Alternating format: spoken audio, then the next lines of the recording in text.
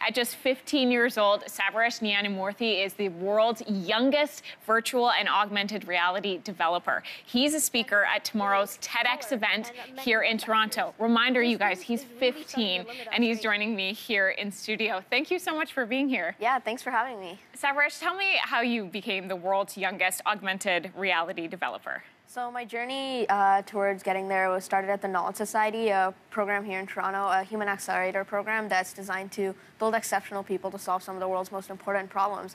And they exposed me to technologies like artificial intelligence, VR and AR, self-driving cars. And VR and AR really caught my eye there. And I wanted to start developing and start building for this technology as soon as I could. So I reached out to Microsoft, and they actually sponsored me to start building for this technology. And they really helped me to kickstart my entire journey in this space here. And after that, I just was building as many applications as I could for it. And right now I'm working on my own company actually called Waypoint AR, a navigation platform for indoor locations that's using augmented reality and artificial intelligence to make navigation more intuitive. So much of what you just said is blowing my mind, namely all of the things you're doing, which I don't even really understand. But the fact that you just said you reached out to Microsoft, like, did something like that ever scare you, or did you just say, why not?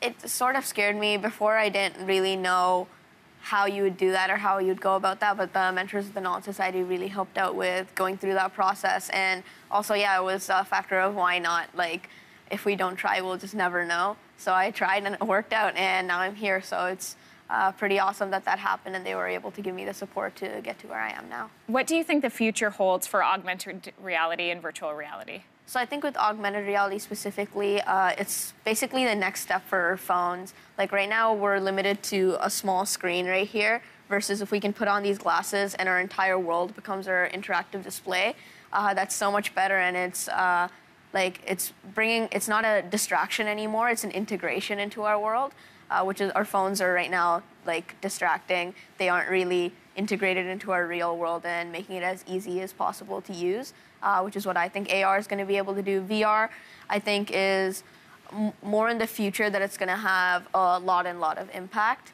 But I think it can really have impact on a lot of things like distance in between places, and how the entire of my family is in India right now, and only my parents and brother are here, and how I could, using virtual reality, make me feel like I'm in front of them within one of these virtual realities, and have haptic feedback, which is feeling senses and feelings to allow for me to have that entire experience.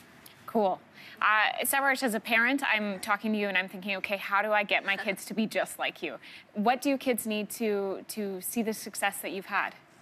So I think it's, one, to be really curious about a lot of these technologies and be willing to learn. And right now we have so many resources online. It's actually really crazy with the internet. Like, if you wanted to learn about artificial intelligence, you literally just need to search it up. And there's so many courses out there that are helping people from beginners to advanced to learn as much as they want. So it's just a lot of curiosity and the willingness to put in effort. And here in Toronto, the Knowledge Society has really helped me out. So checking that out could be cool. Sabaresh, thank you so much, and good luck tomorrow. Yeah, thanks a lot. Awesome to meet you. Yeah.